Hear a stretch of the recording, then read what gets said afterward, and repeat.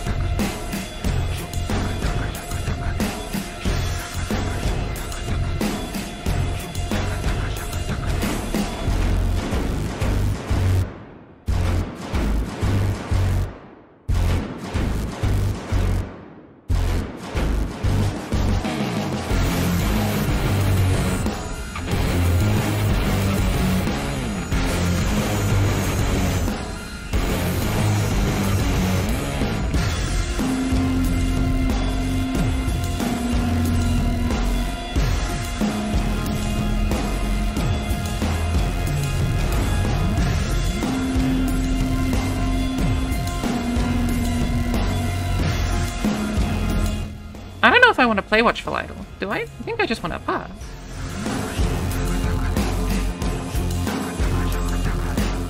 Wow, if I had played Watchful Idol last turn, I would have been able to have a glimpse beyond target. Majorly punished for that one. I guess I'm glimpsing now. Like, I need these cards in hand. I need them to do things. Okay, well, I'm noticing these aren't really things.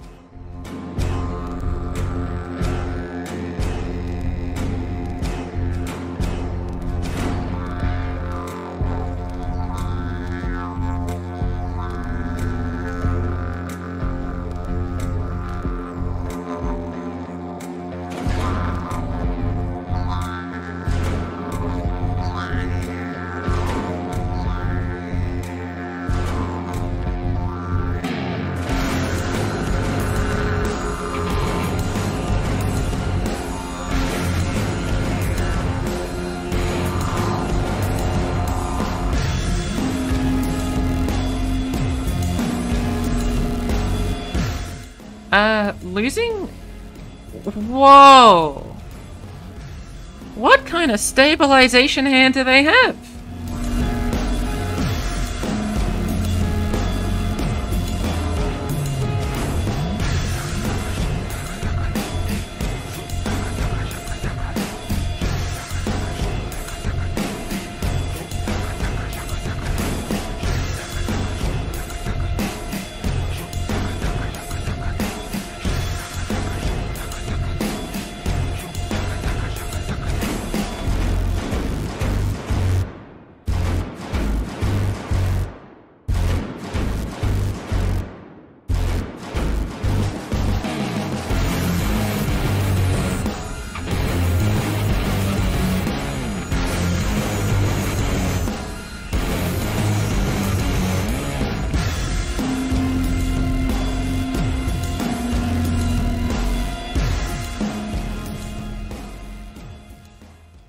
Good morning and welcome back to Spidz YouTube. This time I'm joined by Jansports because I can't do this alone because I haven't played these decks as much, especially Varus Pantheon. So I wanted to steal Jansports' brain to try and learn more stuff about how to play this deck properly, because half of this game is just going to be Varus Pantheon. And I honestly didn't know what to do half the time, so I've stolen Jansports for this. Do you want to introduce yourself to Spidz YouTube? Hi Spidz YouTube, I'm Jansports. You've seen me in the comments.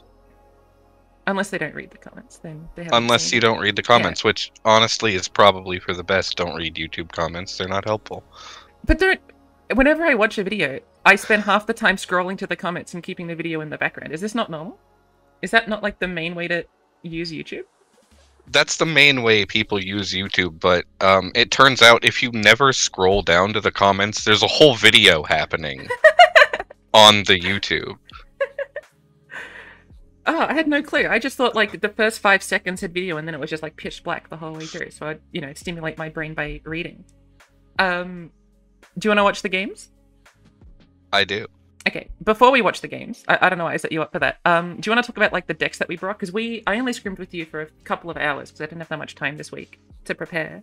And we knew we were going to fight Darkness, so we were pretty likely we were going to fight Darkness as well as either like Jin Kennen Elites or Akshan Lee Sin, and we landed on these 3 decks. Do you remember like why we picked these 3 decks in particular? Like I knew Acquiescence was because Varus Pantheon's insane, but like the other decks took us time to get to end up doing. It was mostly the Darkness matchup that we were scrimming because in like all the configurations of possible decks that you expected Absolution to bring, Darkness was present and not something you can afford to ban.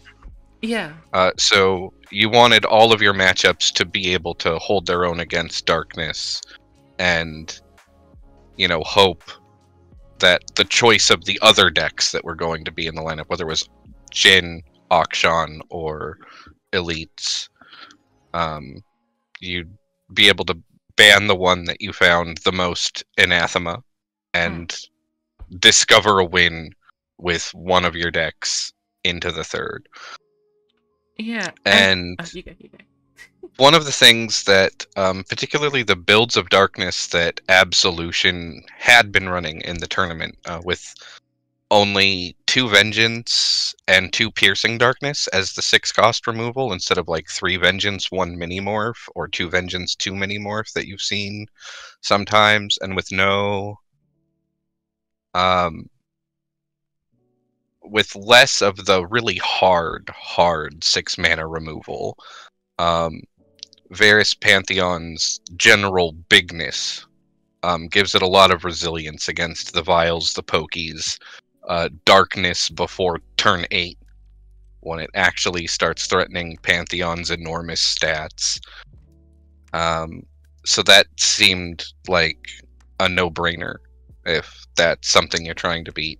And the aggro Gwenalawi, I think originally there was a more mid-range version of Gwenalawi that was not able to find the tempo to get in under turns where using things like Ixtali Sentinel Soul Cleave or just establishing a Senna with somewhat buffed up Darkness, where Darkness could then like try to control the game. Because unlike Varus Pantheon, Gwen Illaoi really only has Illaoi as a threat that is demanding the hard removal because it says Overwhelm.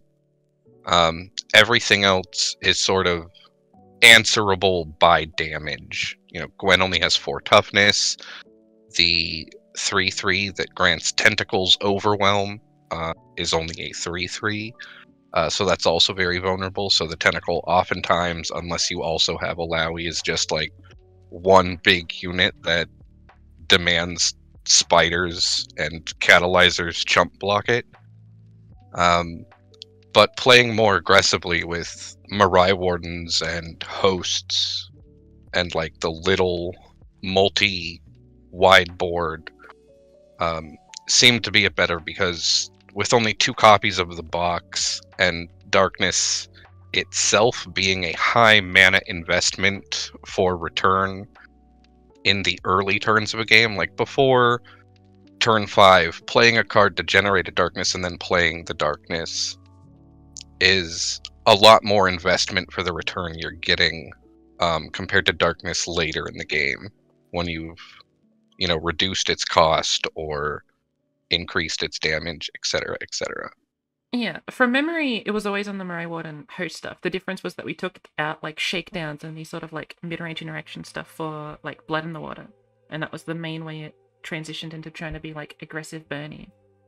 Because like it's always been a Mirai Warden, 6 Mirai Warden deck, but the Blood in the Water made it able to beat or sometimes beat the turn 6 into Soul Cleave, healing 1 million and dealing a bunch of damage hands. Was at least the theory. Yeah. Something peculiar about Darkness is when you're a unit-based deck and you don't have the ability to rally, Darkness is allowed to very comfortably play on its turn, establishing things like Darkness generators or robe makers that allow it to have better defensive tempo on its defensive turns. And Blood in the Water threatened disrupting those setup turns. Because if you have to worry about defending 2 turns in a row, the ramifications of having to generate and play Darkness over multiple actions is a lot more of a drawback than if you don't have to worry about rallies. Yeah. And then the final deck was Elites, which we did like 2 or 3 splashes of this. We tried a Darius splash, and we may have tried one other splash, but like Absolution had brought Ruination every single week, and that was like the only way Elites was losing, basically. So there are 5 non-Demacian cards, there's 2 denies and the 3 forced sheds. Because Darius, like, Darius actually didn't really work as greatly as I thought it would. Maybe it would work in other situations, but not in this one. But that's sort of like, I think Elites was the last deck we landed on, from memory. We were trying out a few other things before that. Yeah. But Elites was late, and even though Elites felt favored with the non-deny splash, the only games in scrims that I won on Darkness against Elites involved casting Ruination. Yeah. And so I think teching to just try to fully eliminate that lose condition is reasonable. And it's not like deny is useless against Akshan Lee Sin. Like, it prevents a lethal turn or it prevents a concussive or something, right? Like, it's not so silver bullet. It's not a bad card. Useless. No, deny is generally a playable card. Are you ready to actually watch the video games? You haven't seen these, right? Why did I ask you? You already know. I already know. You already. Yeah. Let us start. Okay. Still don't know what's a ban. From memory, he bans like instantly. Yeah, which scared me a little. Oh, I don't know if you knew this. He went on Quicksand in Akshan Lee Sin. So he changed his Action Lee Sin list to include Quicksand specifically for Alawi. When watching his VOD back, he mentioned that he was trying to be really favored into Gwen Alawi, and part of that was using Quicksand. Oh. That's reasonable. Yeah, I don't hate it. I want to say it's like a little short-sighted. I can't imagine this deck is good into Gwen Alawi even with the Quicksand. You'd have to have a really good Eye of the Dragon plus 2 concussives or something.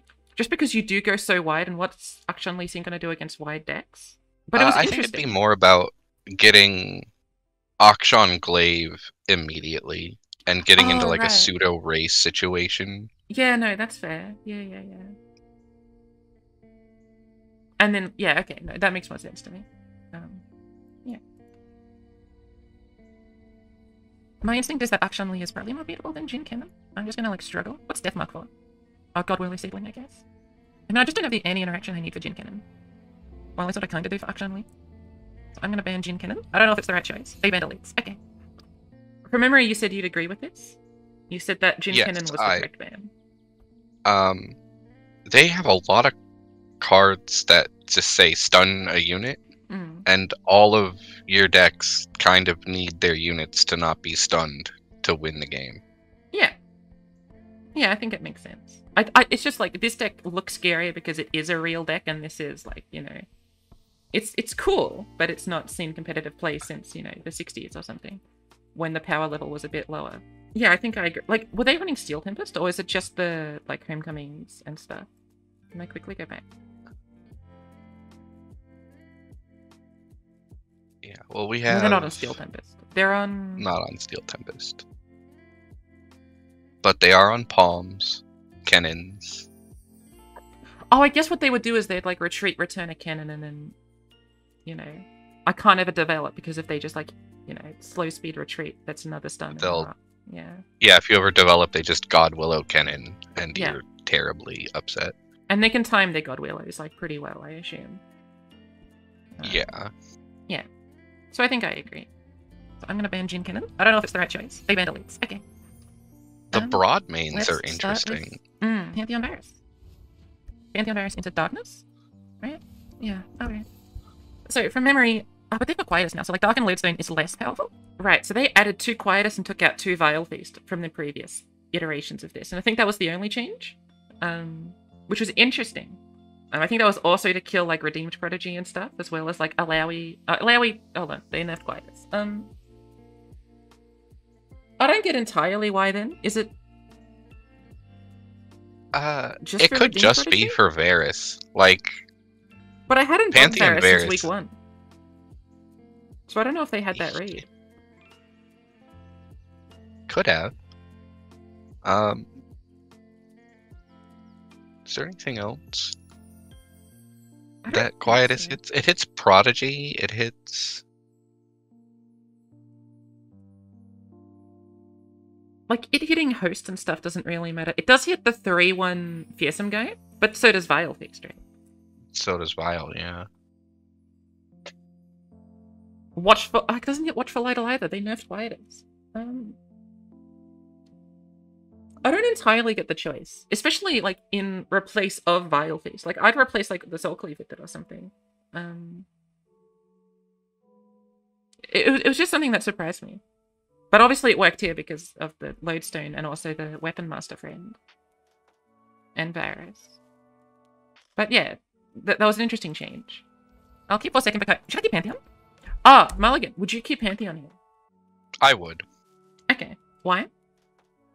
Because you have Forsaken Bakai. So you get to... Like, you're going to be able to choose one of the cards that you're drawing on turn 3 or 4. So the likelihood that you'll stall out on Pantheon triggers by like turn 6 is pretty unlikely sometimes, like especially against fast interactive decks where like pre-committing spells every turn is kind of like feels bad. So I'd probably be playing for a turn 8 Pantheon flip. Right. Which means like you have a bit of leeway in making sure you have things to be targeting with over 8 turns. to ensure his level up. Alright. And you think, like, I should be thinking in my head to try and go for a turn 8 flip and try and slow it down a little bit and take passes if they try and game me out. Yeah. I also just like taking passes. Yeah, I know. It's entirely possible to have a turn 6 Pantheon flip. It requires an above average hand. Yeah. And against decks that enjoy passing as much as I think Darkness enjoys passing, it would require like pre-committing a lot of targeting rather than using the targeting reactively. Yeah. Which can work, but it's like if you have Pantheon and you level them on 6 and you don't hit Spell Shield and they have the Vengeance, like you've invested a lot of pretty premium resources proactively, like, which is fundamentally less valuable than investing them reactively. Yeah. And so you've sort of lost value, and they had the answer, and your game plan kind of falls apart. Whereas playing a little bit more reactive and going for turn 8, I think it feels better. It's so funny knowing how the outcome of this game goes and knowing what you're saying I should and shouldn't do. I think this is extremely hilarious to me. Do you flip Pantheon on 6? I flip Pantheon on 6 and I get Spell Shield on Vengeance. Yeah. So I do keep the Pantheon, and I do get the turn 6. I don't know if keeping Pantheon's correct. I feel like... okay. I'm gonna need things. Pale Cascade is a thing. Should I be playing Pale Cascade next turn? Am I supposed to do Forsaken Behind to Pale Cascade? So what would you do here? I would end round and play Bakai Pale Cascade on turn 2. Cool. I was very concerned if this was the right play or the wrong play. I wonder if that's right. I wonder if it's Forsaken Behind to Pale Cascade. It actually might be. I don't know. I've never really played this deck. I don't entirely know what I'm doing with it. This Lunar Cultist draw, by the way, is like insane. And I see why this card is so good in this deck. It gives you 2 procs for 2 mana. It's yes. It's so Lunar good. Cultist, pretty good. Yeah. What would you take from this? I mean, I think it's rather obvious, but would you skip? Or I'd take the left Wandering Shepherd. Why? Personally. It's on the left. I'm a bit of a centrist, so I picked the middle one. You're a bit of a centrist. Yeah. I think both sides have equal arguments, you know. You know, mass murder and, like, maybe be friends sometimes. Yeah. Wandering Shepherd for sure. I'm a left one because that's the order that you read things, left to right. But... Interesting. I think my eyes drift towards the center, so I picked the center one that way. But I guess that makes sense. I don't know, like, with prediction, don't you work, like, pictographically? Like, I just look at the images, and I'm like, you know, this card does this thing. I'm not reading the text or anything. Yeah, but I still scan the images from left to right. Interesting. Okay. I don't... I'm not necessarily Do you, like, surprised. start middle, then go to the left, then jump over the middle to the right? That's inefficient. I think in my brain I want to say that I look at all 3 of them at the same time, but... Impossible. My instinct is that it's probably center, and then left, and then right. I probably do it that way. Every time I've predicted, I think I've done middle, then left, then right. Anyway, we'll move on. So Wandering Shepherd's on 3, Cultist on 4. Yeah, I can see myself rocking the flow things. Oh, this is interesting. Am I going to do this trade?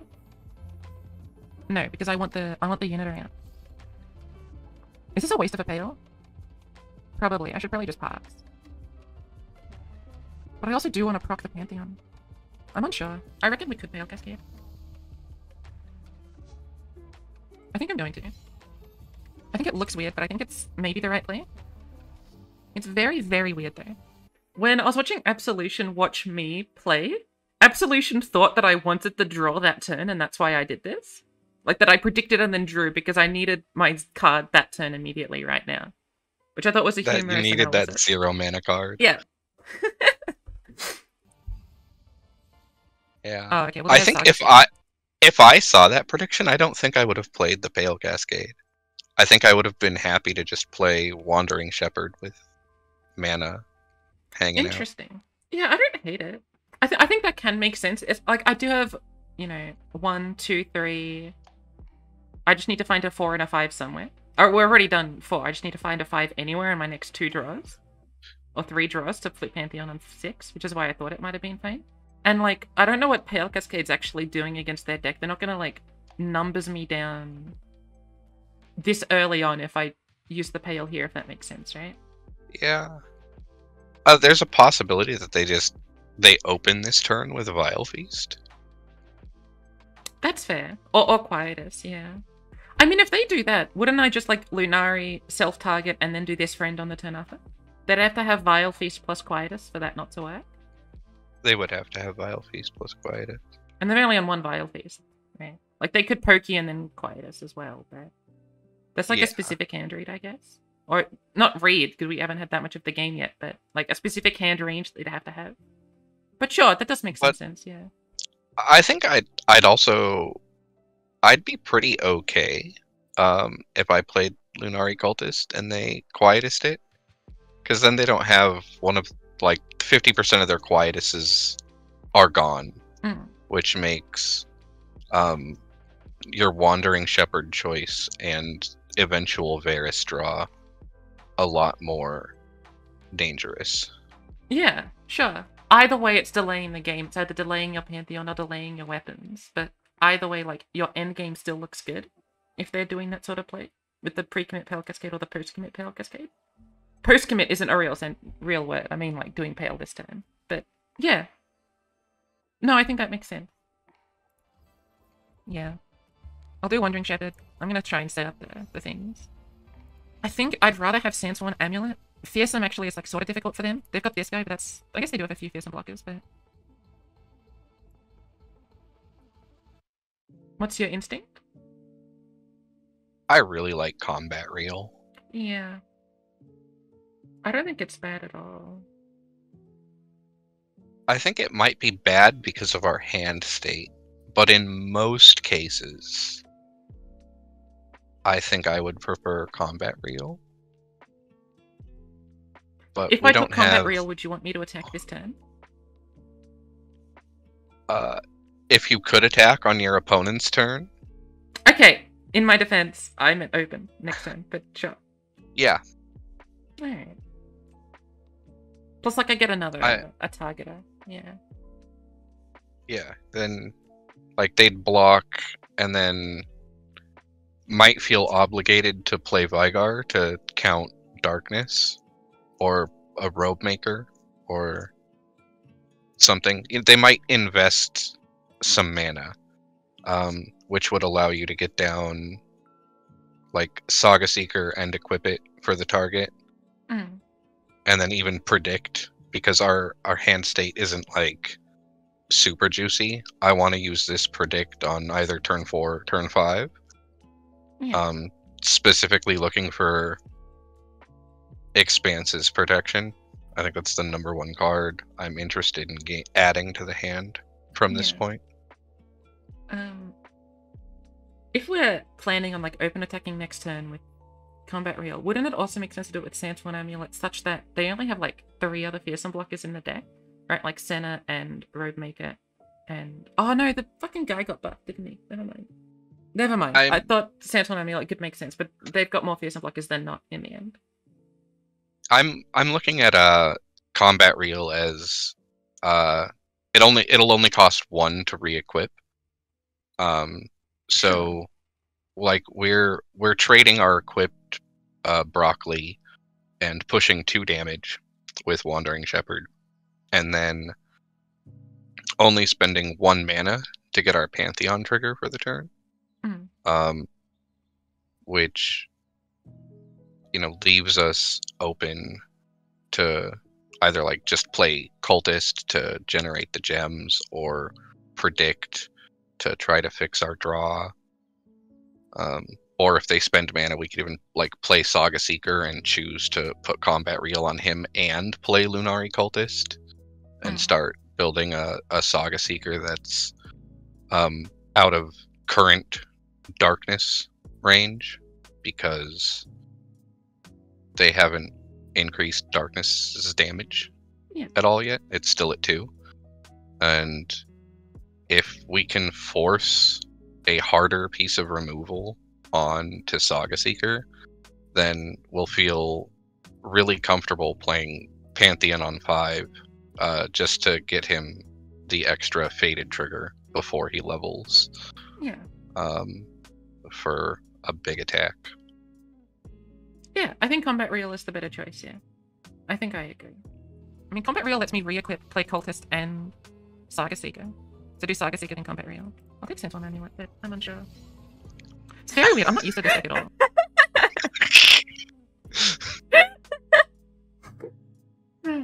I presume I'm just misplaying after misplaying. Like, I've barely played this deck yet. Oh! Yeah, I guess I don't attack. I mean, I do want to put it on a Saga Seeker, or even on a Lunary Cultist, right? Yeah, for now, I'll pass. What I'll do is I'll play Lunary Cultist and then Saga Seeker, and I'll gem the Saga Seeker. I had the attack token. Oh, I don't have the attack token. Okay, well then that's also more of a reason not to have attacked. I'll play Lunary Cultist. I'm scared about Vigard. Red Maker. Okay. I'll play Saga Seeker. I'll gem the Saga Seeker.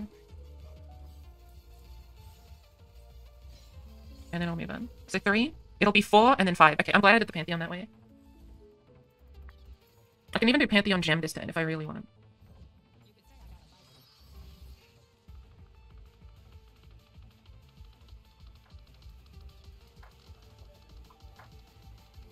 And I think I will. I think I will Pantheon.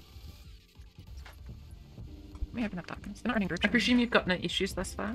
Destroying equipment? Sure. I'm gonna gem up the Pantheon friend.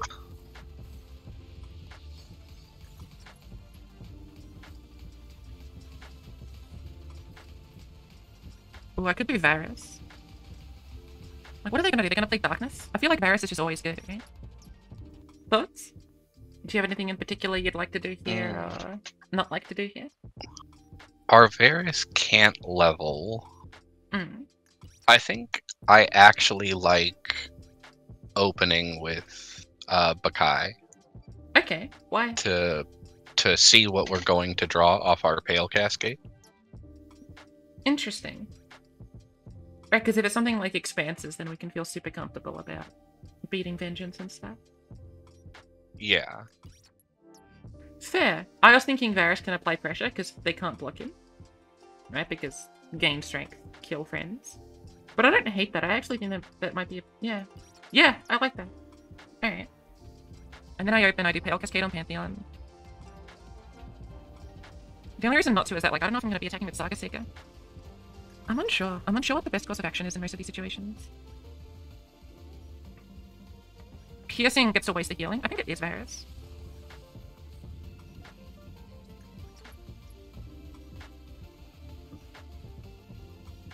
But it's close and I'm unsure. Piercing? Vengeance. Alright, I'm gonna start with Pale on this guy. And hope for a spell shield, right? There's a chance of no spell shield, but... And I'm just gonna we'll hope for a spell shield. Yeah. We did get spell shield. Oh boy, Pantheon. I got Shutter. No, it is spell shield. Okay. Wow. Also got Elusive and some other friends. I can attack Just like... elusive, spell shield, lifesteal? Yeah, like, I got quite lucky. I'll probably do a block this early on. Yeah. The triple threat? Now, I'm a little bit scared of, like, Senna Ruin, right? To beat that, what I could do is look for the strike spell. Yeah, so I think, like, a big issue with what has happened thus far is that I've put all my eggs on the field and I just do lose to Ruination. Like, and if I do the Forsaken Bakai play and they're forced to interact with Pantheon, then I can do Varus stuff. Yeah. I mean, I've got second Pantheon in hand, but, you know, if they do a post-ruin, Pantheon only does, like, 5 damage if he's not supported in any way, shape, or form. Yeah, well, luckily it is turn 7, so if they do ruin, you'd be able to play Pantheon and equip him. Yeah.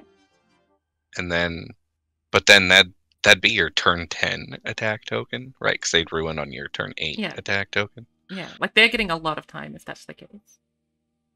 Yeah. Yeah. Lodestone. Amazing draw, I think that is. Oh, yeah. Harazi. They've got 8 mana, so they've got 8 plus 2. That means they can do stuff like Vile Feast or Ruin to beat. You didn't even need to predict to draw well. good cards. Yeah. That's...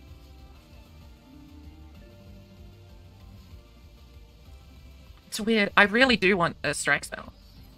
I think I will do Unending Wave to look. Yeah, so my thinking was that to beat Ruination, I should just get a strike spell. Like, get bad concerted strike. Just kidding. Do you like that play, or do you think it's better to just, like, keep passing endlessly? I'm probably passing here, just because I think Darkness is still at 2, so, like, and this'll be 4 Darkness damage towards their Vagar level condition. They're not in a position to end the game in a hurry with, like, possible soul cleave shenanigans, right? Like, our Nexus isn't getting targeted multiple times for a while. They have to play a Vagar and sit for a couple of turns. So once again, I think I would have liked predicting, and if there was good things to predict, just using those. So you'd be predicting for power as opposed to for the reaction cards? Like, just getting more Pantheons? And more... Well, we already have more Pantheon, so I'd be predicting still for Expanse's protection. Because again, if we do find Expanse's protection, next turn we just play Harazi with Expanse's protection available. Yeah. And I don't know how they beat us attacking with Harazi with Expanse's protection. Well, they can afford Vile Feast Ruin, and they can just do both on the stack, and only one thing can stay alive after that, because we only have 2 spell shields at that point. But that's still, like, pretty good for us, and they're still losing center in one of their main interaction points. Yeah. Like, we're keeping a Varus who is close to leveled. Yeah, and we have a second Pantheon. Yeah, and we have a second Pantheon and Weapon Master in hand. So if they want to spend all of their mana stopping our Harazi, I'm pretty okay with that. Okay. Yeah, I think you're quite highly valuing Predict more than I was valuing Predict. Because for the last few turns you've said instead of this I would have predicted to try and find X-Tool, while I'm just trying to continually play powerful things constantly.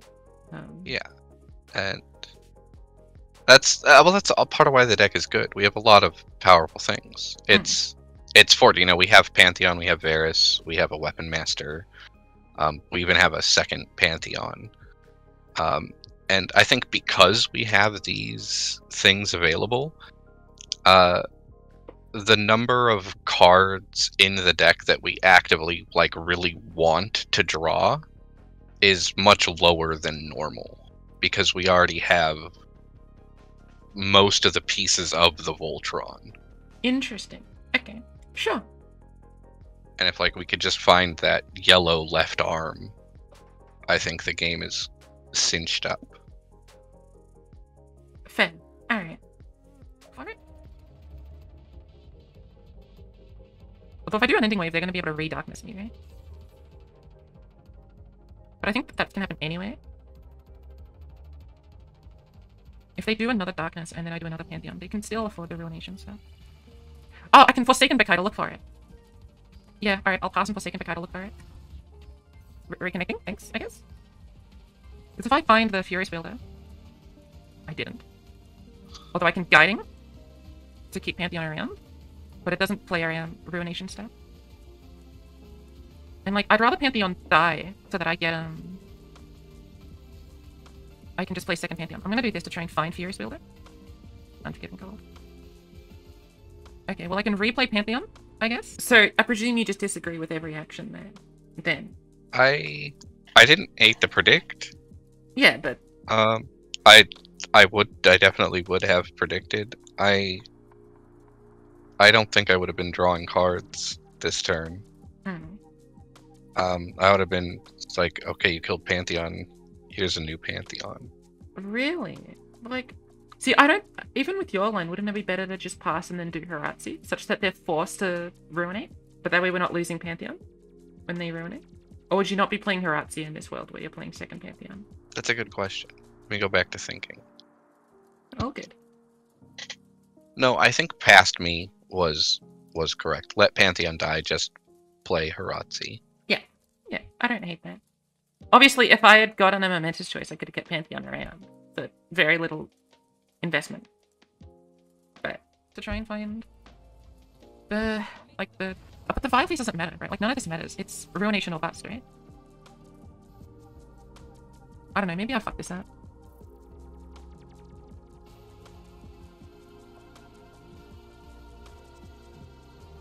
Because if they have Vile Feast or Ruin, like what am I gonna do? If I played Lodestone there, maybe I could have forced Ruin and then tried to beat them with second Pantheon or something, and now I'm forced to be Pantheon now. It's tough. This deck is so complicated, man. I don't understand what I'm doing half the time with it.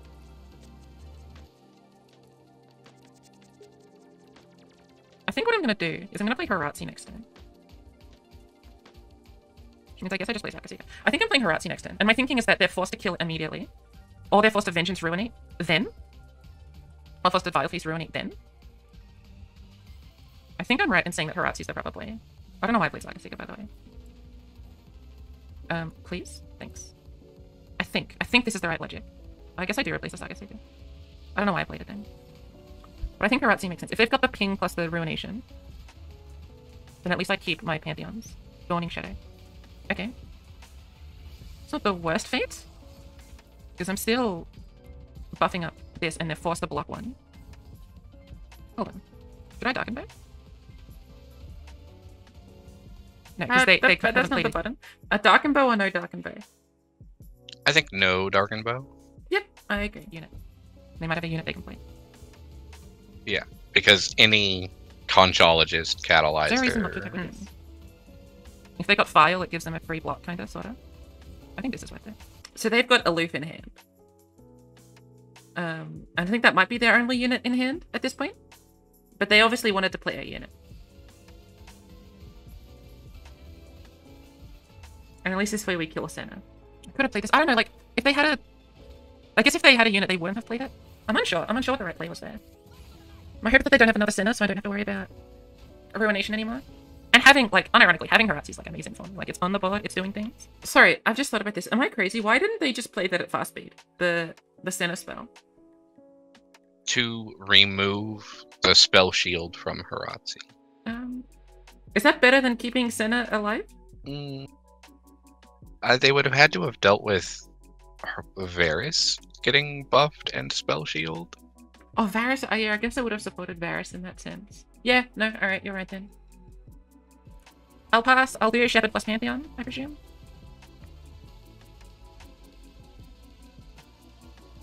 It's very weird. I'm unsure what I'm doing most of the time. And as soon as they don't play Senna here, I feel like I've won. Like, they can't do anything anymore. Pretty much. Yeah, I mean, second Vengeance. Even still, like, what's second Vengeance going to do against Heratzi and Pantheon? Well, I presume this Darkness is going to get pointed at Heratzi. I presume I'm playing Guiding Touch on Heratzi. Okay. Or actually, I think I might be playing Weapon Master first, but anyway. With this deck... Okay, that does 2 damage. I can heal out of range of that, that's fine. In fact, if I get a health one on you... Yeah, I can take Ship as a priority, that's okay. Poncho, I'll play Pantheon plus Darken Bow. I like playing Pantheon first. Really? You want to get the Faded proc? I want the weapon on Pantheon. In case it's Rake. But that loses to Ruinate if I don't get a spell shield. So, like, Rake doesn't do anything for me, I don't think. And even if I do get Rake, I can weapon swap, right? But it costs extra mana.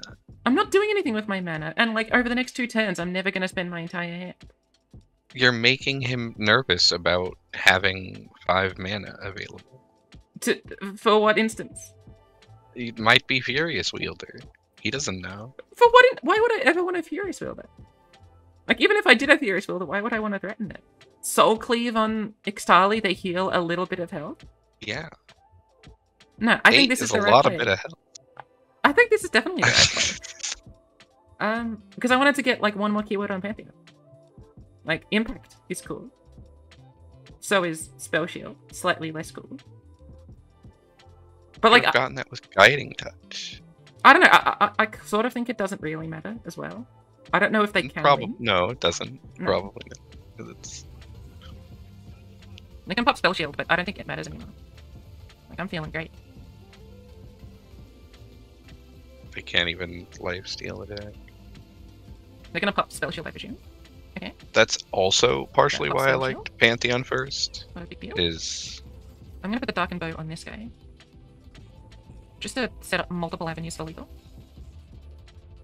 I think Darkened The more Bow avenues for lethal, the better. Right? should always go on Cultist because of not You go one here, toughness. You go here, you go here. Okay. Yeah. I don't know. I thought like they literally can't afford stuff, and if I need somehow to use this as lethal, I can buff this. But yeah, sure, you're kind of correct, I guess. Like this can only get +5, so I thought at least 2 + 5 is 7. Oh, okay. But like I don't think it matters at all. Plus one. Yeah. All right. And now it's just Winalawi. I don't know if I played Pantheon Varus correctly. This is a thing that I'm going to need advice on. I have a feeling they might have had a little bit of advice. I guess your advice was like back in Mulligan when you said go for a turn 8 instead of a turn 6. Yeah. I don't know, but when the universe hands you turn 6 Pantheon with Spell Shield, like, just take it. But bad hand, if they just had Vega, like it would have been pumping up a lot over time. I had no Furious Wielder. And if they had the Ruination, like they had opportunities to do stuff there with Vega or Ruination, they just didn't have it, right? Now I was hoping I was playing around them properly, but how am I supposed to know these things? I don't really understand this deck very well. Okay, but we have this matchup, which is honestly worse for me now that they've... Oh, but they don't have a Vile Feast, right? It's close. It depends what they've got. I need early units. Please give me early units. Do you agree with this mulligan? Yes. Okay. I might have kept the Glimpse. Whoa! I really like I don't think I've Glimpse ever into kept a these glimpse kinds of in my matchups. life with any deck ever. You get to say, no, you're not leveling Vagar, I'm drawing Gar. Interesting. Huh. I still don't think it's worth it. I think I'd rather have a 1-drop. But, interesting. Okay. These are sort of early units. They're not... These are actually... I really want an actual early unit. These die to Quietus. All of these things die to Quietus. It's a little bit concerning. Mark, okay. My things no longer die to Quietus. So I'm going to start with Phantom Butler because they don't want to Quietus Phantom Butler. Then I'm going to play Redeem Prodigy. And if they Quietus Redeem Prodigy, I'm going to be really happy. Am I supposed to do this one? No, because they've got another 2-drop. No. Okay. Do you have any thoughts about these first few turns? Or no? Phantom Butler makes sense. Not blocking makes sense. Okay. Gonna Group play shot? Prodigy. Yeah, they are going to Quietus. Okay. Well, then I'm going to play Redeem Prodigy. That's I guess, like, if they were going to instantly Quietus Redeem Prodigy, then it would have been better to have blocked so that they feel like they need a Quietus now the Redeem Prodigy doesn't have this thing happen. So should I have blocked there to play around, in quotes, Quietus? Because Quietus is slow speed, they can't develop a unit. I don't think so. I'm not sure I like that Quietus. Yeah, especially since, like, they took out Vile Feast for that card. Imagine if they had Vile Feast there. Yeah. They do the trade. I don't think, like, taking 3 damage from, one fearsome attack is so threatening that I'm gonna start expending valuable resources on it immediately. I think I'm like just chilling. Yeah, that's Vile Feast over here, very clearly. I think I'm going to end up playing Alawi. Oh no, I'm going to be playing Opulent Foyer. Creatures of Goo! Here's Opulent Foyer. And now Alawi will get huge, which is my hope. A huge Alawi is everyone's dream, I think. Vile. Okay, so I've got the option of Mark of the Isling. Would you mark here? I presume no, but I honestly don't know what to do with Mark. Every single time I have it in hand, I never know what to do with it. If we mark, Catalyzer only gets 1 hit. If we don't mark, it gets 2 hits, which puts Darkness at 4. Which means it'll go to 5 after 1 turn with Vagar. Yeah, I think we don't. Because if they have Vygar, the extra Catalyzer hit, all it does is like the 1 turn acceleration is a 5/6 Darkness, which doesn't level Vagar. Because I think how they have to try to win the game is killing you. Interesting. With Darkness on Nexus. I disagree with that answer. I think the way they beat me is preventing me from having units. Like, they could win with, like, 3 strength beatdown for all I care. Yeah. But against Foyer, you can only prevent so many units. I guess so, but I don't know, it's going to take a few turns for that to actually come to any sort of realization. Funnily enough, I can also tentacle smash the friend.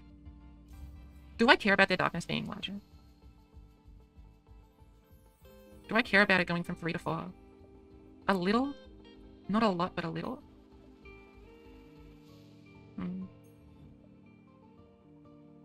Really wish I had Glimpse Beyond there. Wow, if only I had Glimpse Beyond there. I'm gonna pass. I'm gonna be playing Alawi next time. Would you have Tentacle Slammed either of these units? I don't think so. Okay, and I'm gonna be attacking with Alawi as a primary. I'm a little bit concerned about if they have Darkness or Vengeance. But for now, like, Vengeance would suck. Yeah, Vengeance means I might just lose on the spot. Yep, okay. Would you have done anything differently? Play Alawi and get it Vengeance? Yeah, would you have done anything differently No, from playing Alawi and getting Vengeance? I think that's the optimal play. Okay. I can kill the 1/1 if I really want.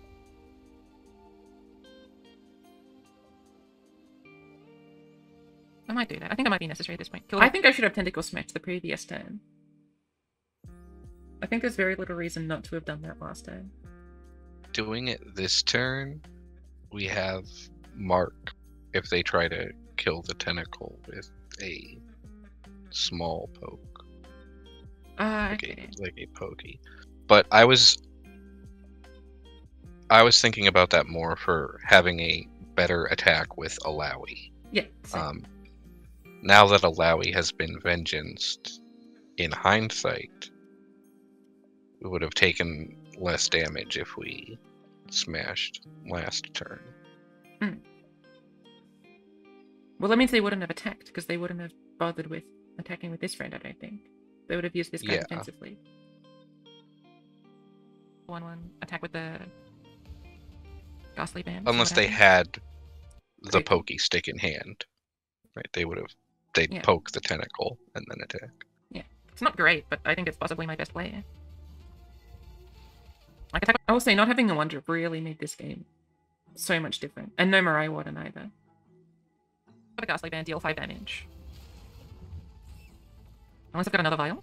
Okay. I could mark? To attack slightly better? Yeah. I'm expecting you to say no. I just want to ask if mark. It's a theme that I was planning on this episode, to continue asking if I should play mark or not. Oh, okay. No, I don't like it that much. Okay. Mark pushes 4 more damage. The only other thing to spend mana on is like Redeem Prodigy plus Blood in the Water, right? Depends. Like, if they play Extali, I'm just sort of starting to lose everything, right?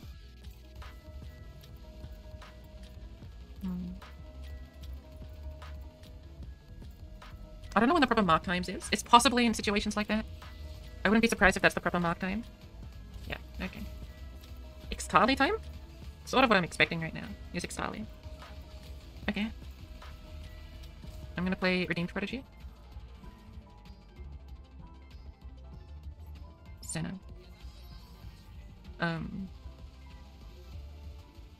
Yeah, alright. I mean, I'll play Phantom Butler.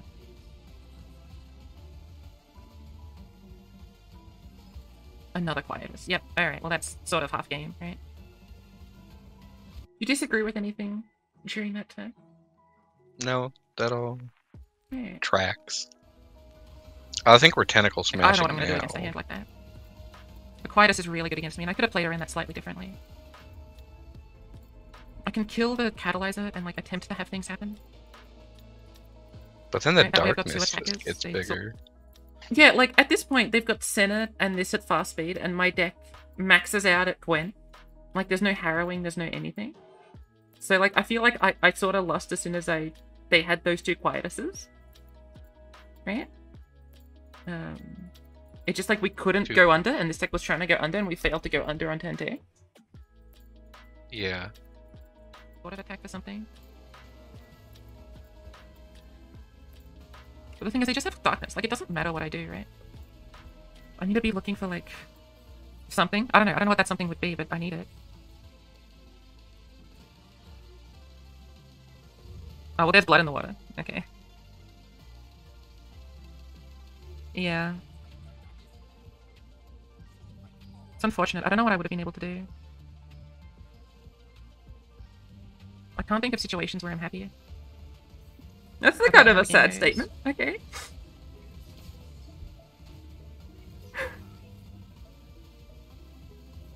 Oh, wait. Okay, so they're going to discard my other blood in the water. Yeah, okay. What we can do is we can blood in the water you, and then, like, tentacle smash you, and then deal, like, some damage. It's not great, but it's also, like, the best play I've got, right? And I can't really wait for... I think it's probably wrong. It probably doesn't let me get to a win condition if I do this. I presume my win condition is draw Alawi, and another Alawi, and pass, and then they only have one darkness or something. That probably is my only real win condition, but I do this in that logic to try and do something with my hand. I probably should have used Mark of the Isles. But if I'm imagining a winning state, I think my winning state is them only having one darkness and me having 2 threats.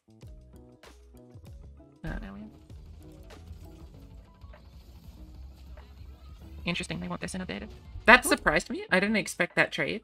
It's a lot of damage to be taking. Yeah. But isn't Senna worth it? Like, you get to attack, you get a darkness? Depends on hand. They have some other way to generate darkness. They've got Rekindle in hand. Yeah, then... I don't know if I want to play Watchful Idol. Do I? Oh, what the fuck? Oops. I made a mistake. Very pink. Yeah, we're Senna was dead. Senna was dead and we have killed her. Right, and I wanted to talk to you about this play, where I decide not to play Watchful Idol. Do you think I should play Watchful Idol here? Yes or no? Wait, has it been sped up? It's not being sped up. Let me speed this up. My attention span is minimal. Minimal. Yikes. I don't know if I want to... Would you play Watchful Idol? It doesn't change anything, right? It does change something. There's one card that this changes. Third Tentacle Smash? Okay, there are 2 cards this changes. Glimpse. Yeah. Play Watchful Idol. Do I? I think I just guess what I frickin' I want to play Watchful Idol next turn and see frickin' draw. Glimpse.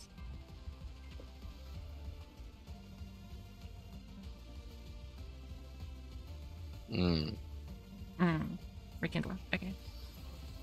Wow, if I had played Watchful Idol last turn, I would have been able to have a Glimpse beyond target. Majorly punished for that one. I guess I'm glimpsing now. Like, I need these cards in hand. I need them to do things. Okay, well, I'm noticing these aren't really things. Awkward. Extremely awkward. If they play Vega, I'm a little... It's been game for a while, but that's game. Does nothing. Right? Yeah, it's been game for like 5 turns. My best chance of winning is just... Yeah, but they got darkness. Like, what am I gonna do? No, not 5. That's game, I think. But 6. I think since the Vengeance on Alawi... Yeah, I mean, they've got the darkness, right? Their hand was double box, 2 more centers, etc. Oh. Let's move on. By the way, you can see the game length of the final game. I think a minute of this is also the end screen. I can't see the length, actually. Oh, can you not see the overlay? I can't see the overlay. Oh, interesting. Okay, the game length is less than 4 minutes. No 1-drops and 3 2-drops, which doesn't work with how the curve needs to go with this deck. That's probably I needed to play Mark earlier. I never understand Mark. Mark is one of the few cards I want. Oh, is that's the game you showed me the screenshot of the mulligan from Absolution's POV, right? Yeah, that's the game where that's multiple Vestayan disciples. Yeah. I just want to quickly get your thoughts on Mark of the Isles. Was there ever a good Mark of the Isles turn? Because this card started as a brick this entire game, in my mind. But I don't know if I should have just realized that Mark of the Isles isn't as valuable as my brain thinks it might be. Like, could this game have been different if I Mark of the Isle at a good time? Possibly. My instinct is no, but like, because 14's a lot of health, but there were like 3 or 4 instances where I could have marked the Isle and didn't. Yeah. I don't know. I'll never understand. I think some of the issue was a lot of the things that you got marked on opponent turn. Yeah. Mark doesn't feel as good there. I agree. Or it's like playing Redeemed Prodigy and they try to quiet us and you have the attack token. Then Mark Yeah. Feels pretty great.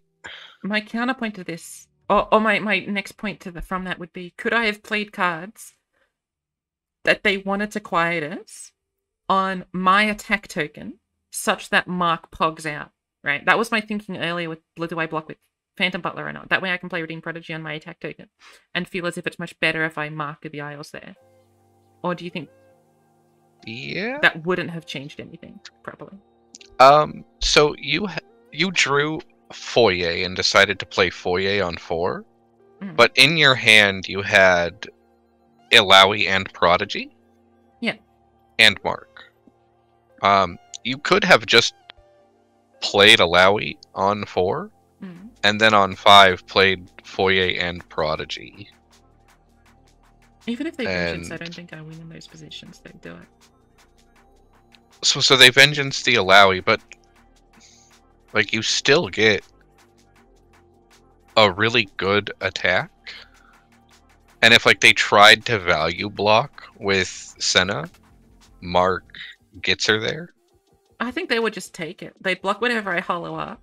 They take 6 damage or whatever, and then they're fine. But that's 6 damage, and you have a Prodigy. It's 6 damage, but I've also lost the Prodigy in hand that made the future turns look more threatening. But it only made them look more threatening. It didn't make them more threatening in practice.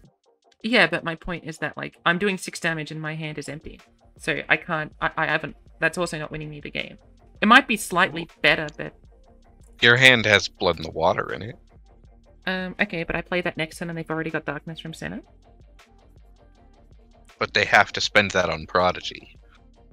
Which is okay because my hand doesn't have anything else in it. Look, I think you're right. I'm just trying to like say the first argument that comes. You're into my just head. trying to be right, anyways. Yeah. I should have sent the GG. Make us busy talking. Because even in a losing position, I think it would have probably been more valuable to, since they decided to play Senna. No, they hadn't played Senna yet. What was their turn 4 play? Oh, was that? Catalyzer. No, it was like Vile Feast No. on my stuff or something. That's right, they hadn't had Senna at that point. Yeah. But by like having Illaoi already in play at the start of turn 5 and 5 mana being enough for Foyer and Prodigy, it makes them like the choice of vengeancing the Illaoi a lot more costly, because that's like their whole turn. So I think I agree. I think if I wanted to give a counter argument anyway, I would say that doing the quietus on my attack token thing, like making the Mark of the Isles on my attack token thing and doing that much wider attack on 6 is good if I'm saying that they've guaranteedly got vengeance. But with them having like 17 health, I thought that maybe I just need Hollowed plus Illaoi to try and win, and that they can't have vengeance. And that might be my only win condition, them not having vengeance. I know I asked you a question, and now I've said ignore the question, and your answer was stupid. I think, like, to the answer to my question of should I have played around Quietus more by doing Mark of the Isle stuff on my own attack token, I think you answered that well and thankful for the answer. But I think the question was bad in this game state because I needed, I think, to just assume they didn't have vengeance. Because am I ever winning that game if they have vengeance? Because I think the answer is no. I'm thinking the answer is no. Yeah. And so if they don't have vengeance, then I'd rather have that extra Hollowed on Illaoi, I think. Do I? Or maybe that's not even true. It might be true. I don't know. We'll move on.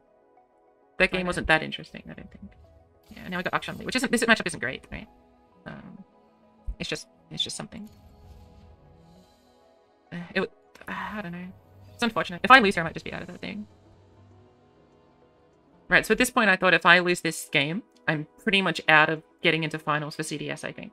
Because at that point, I'm 1-3, and you need to be like 5-3 to comfortably make it into CDS finals. Got Watchful Idol. I forgot. You can get there 4-4, but you know. But Tentacle Smash is pretty good for Eye of the Dragon. I don't know if it's worth keeping for Eye of the Dragon, but it's good into Eye of the Dragon. Thoughts? I like keeping Tentacle Smash. Okay. Okay, well I got the tentacle smash. Okay. Okay, I've got a fair few tentacle smashes. I'm kind of more blasé than I realized about my own drawing and, you know, accessing absurd things. This is too many, actually. They're like, oh, should I keep tentacle smash? Got it anyway. This is no big deal. I don't know, like, last game there were definitely things I could have done. I'm sure when I watch it back I could see how that works. But... Oh, I did want to mention quickly, in my thumbnail for this video, you don't know this yet, but I've got this really funny joke where I'm putting Watchful Idol as my part of the thumbnail. Because this Watchful Idol is like the strongest Watchful Idol I've ever seen in my life. Instead of having like a champion like Fiora or Alawi there, I put Watchful Idol there. I think you might be able to see why. Like this Watchful Idol pogs out. I'm gonna do Foya instead of Tentacle Smash, possibly. Stone Disciple. I can attack with both. I don't need the tentacle that much. Like I get more tentacles later. Like I don't think the tentacle size matters all that much. Okay. Losing? Whoa! What kind of stabilization hand do they have? Thoughts? On their play, not necessarily on mine. I think mine was fine. I think I did my best play there, my hands down. Down to 3 cards in hand? Mm. I feel very uncomfortable on Absolution's behalf. Yeah, I don't know why they didn't keep the Vestian Disciple. I just don't get it. But we can. Am I crazy? What do they have, like Vicoran Vagabond and something? I'm gonna do this. They need to have Ouija style of win. And even still, I've got... Do you like this? I do. I like this a lot. Yeah. And if they don't have Ouija style of win, I'm like plugged. Okay. I'm gonna try and run them out of resources. Maybe this is an absurd ask, but I'm happy with this. So this tentacle, like Watchful Idol, gave me 3 1/1s and killed 2 Vestian Disciples. And will still buff Alawi with a Hollowed. What are they going to do on 4? Am I crazy for liking how this is going for me? No, you're not crazy at all. This is... Their hand right now, from memory, should be Deep Med and Lee Sin. Ooh. They need to have another twin that they play defensively now, if they want to block. Yeah, exactly. And then I just do, like, Opulent Foya. Or even, like, my many Tentacle Smashes. My way too many Tentacle Smashes. Okay, they didn't proc thing. I would be smashing Akshan. Yeah, I'm gonna do Foya. I'm gonna do Mirai Warden. Nah, I just wanted to go wide. What are they gonna do? Like, if I smash Akshan, I sort of lose to second Wuju style. If I just play Mirai Warden, I'm 5 wide all of a sudden. No way, they play second Wuju style, and again, they only have 3 cards in hand, and I have Hollowed and Alawi. I think we're both trying to say we can win in just, like, different ways. I don't hate it. I think, like, Wuju's Tentacle is fine. Divine Flare. I'm gonna buff up the Tentacle. I don't know, we're really wide now, though. Yeah. Like, I just think, like, what the hell are they gonna do? They can only... Unless they have 2 concussives, they can only kill one of these Overwhelm friends. Or one of these big friends, right? Like, I'm feeling fine. And by the way, they don't have these cards. I cannot believe they gave up the Vestian Disciple there. Am I crazy? Brother in Aurelian, you need to control. You need to draw your things. Look, having Alawi and Tentacle Smash, like, I had the Alawi thing, right? I had the 3 units. I had the guy that kills himself. I got the thing that slams himself, and I got the woman that kills the enemy. But I don't know, that seemed a bit bonkers to me. I have a good game Absolution. The guy that kills himself, the thing that's the one that kills the enemy. The triumvirate Holy Trinity in of 2023. Yeah. But yeah, that was everything. I'm glad you joined me, because I think the Varus Pantheon stuff is stuff that I'm not very good at the Varus Pantheon deck. And you're also very good at analyzing what the hell Darkness should be doing half the time. But yeah, thank you for joining me. Is there anything you want to say? You don't have to say anything. You could say no. Hi, Mom. Okay. Alright, bye. Yeah, thank you for having me. Thank you for good being luck. on. Do you want to maybe leak any possible trade strategies you have going into the next CDS week? Are there any champions you're looking to obtain? I got interviewed by Pink Ghost. He's doing this interview thing. Oh god, should I say this? If I upload this before that interview, then it's like spoilers. Well, I'm gonna say like good morning, and I'm gonna say welcome back to Spidz YouTube, and it's gonna be weird because concurrently, it is not Spidz YouTube. It is you and I talking in a voice call, right? But when it's on the YouTube, it'll feel less like it's weird. I worked at a radio station when I was in high school. Mm-hmm. So, like saying things and being recorded and the things that I'm saying having nothing to do with present situation is not that abnormal. Okay, unfortunately, I don't have the experience of working in a radio station, so I cannot relate. Yeah, why don't you just get like several more decades of life experience already? I think you could. Can't I just fast forward life to get to the good bits where I already know everything? Just accrue this? Yeah. What?